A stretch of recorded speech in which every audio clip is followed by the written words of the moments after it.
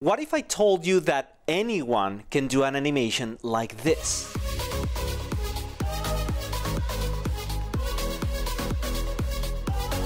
Well, in this video, you will learn how to use Movavi and Cartoon Animator to prepare, plan, and then create dancing animations like that. Let me show you the high-level step-by-step, and then I'm gonna go into more detail in a tutorial. All right? So, how do you create cool dancing animations like that? Or any type of animation. It doesn't have to be dancing. So how? One word. References. You get good ideas from references. If it's an animated dance clip, I start with a cool music that makes me feel excited. The feeling I was looking for this video was like party time, yeah! So I got this from Epidemic Sounds. I have commercial license, but you can use other free sites. Just go to Google and search for free music with Creative Commons license, or even you can start a YouTube channel and they give you music, really cool music to select from. Then after I got some references from watching a lot of videos from Madonna, from Bruno Mars, I was getting like ideas for the steps, the dancing I wanted, and then all I did was record myself dancing right there. That's all I did. Now, if I was not good at dancing, what I would do is just have a friend and do those dance moves. Or go to YouTube and then find dancing lessons or whatever it is, but a dancing guy that is full screen, right? And so I would just record, in my case, I would record a friend or something. Now, after you have that video, you just bring it into Movavi and you break it down into keyframes, the main poses for the dancing sequence. And then in Cartoon Animator, you pose the character in each of the keyframes.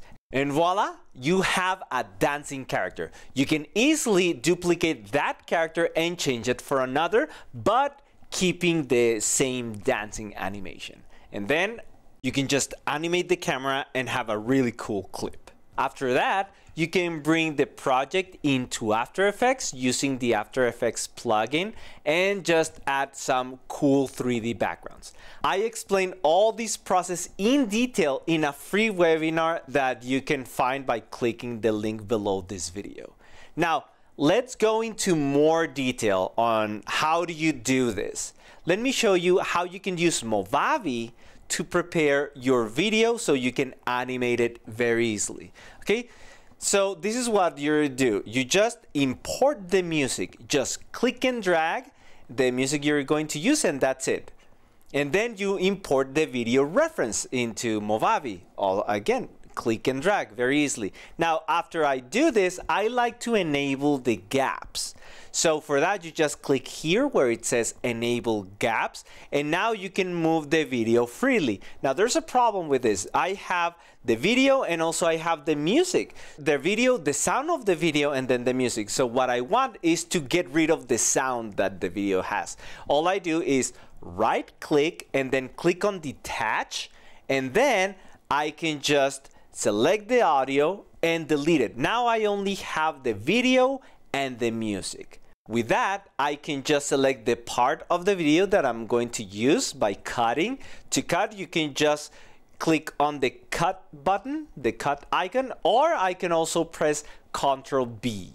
Then I can just sync the video with the music. Let's see right here.